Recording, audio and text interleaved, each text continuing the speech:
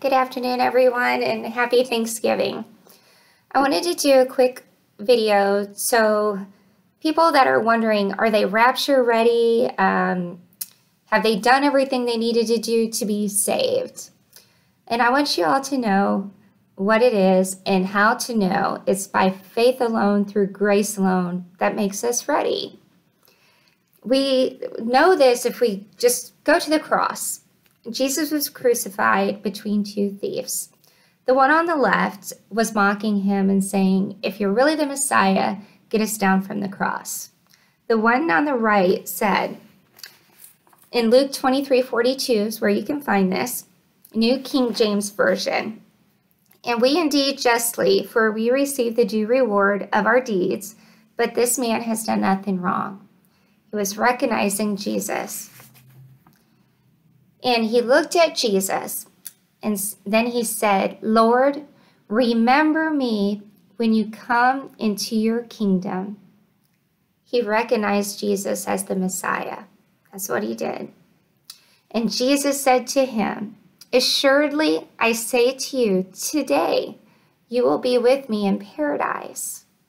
This man did not have the opportunity to, forgive anybody that had wronged him, to get down off the cross, to be baptized. He didn't have that opportunity. He was on the cross right next to Jesus. But Jesus, because he believed in Jesus being the Messiah, okay, he was saved. It was just that. It will never be our works that gain us to heaven.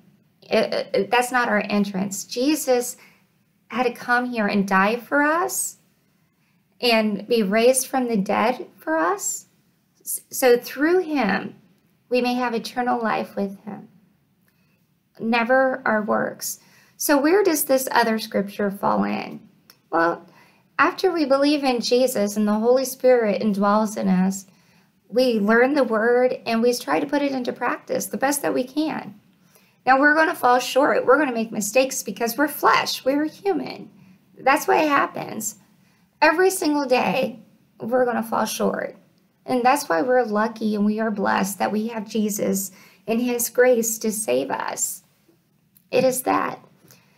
Now, another example could be, I don't know if any of you ever went and prayed for someone or prayed with someone when, maybe they only had 24 hours to live. I've done it. And share the gospel. Do you think they have time to live a righteous life, to walk rightly, to forgive, to repent? We recognize we are sinners in need of a Savior. That's what we do.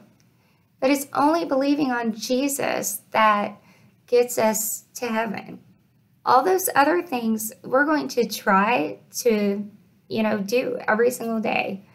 But there's going to be people that don't have that opportunity, and that's not going to stop them from getting into heaven. It's not going to stop them at all. And I think the cross is the easiest way to look at that, to know for sure. If someone's, in a hospice, do they have a chance to go get baptized? No. Is that going to stop them from getting into heaven? No. Are they going to be judged for things they don't know? No. Are we going to be judged for things that we do know? Yes. We're all going to be judged one day and answer for all the things that we've done, our works. We repent of our sins. We ask for forgiveness, and Jesus remembers our sin no more. But he does look at our works. That's where we can gain crowns and lose crowns. But there's some people that aren't going to have any chance to have any works, okay? They're not going to be judged the same way as us, that do know right from wrong. So anyways, with that being said, knowing that we're imperfect, we are nothing that we can do. We can try our best to live the righteous life because we love Jesus. That's what we're going to try to do. We're going to make mistakes. And those mistakes are not going to say, "Oh, no, you can't go to heaven now." No, Jesus laid down his life once and for all. It is once saved, always saved. That's it. The only way it's not is blasphemy against the Holy Spirit, and that's a total rejection of Jesus.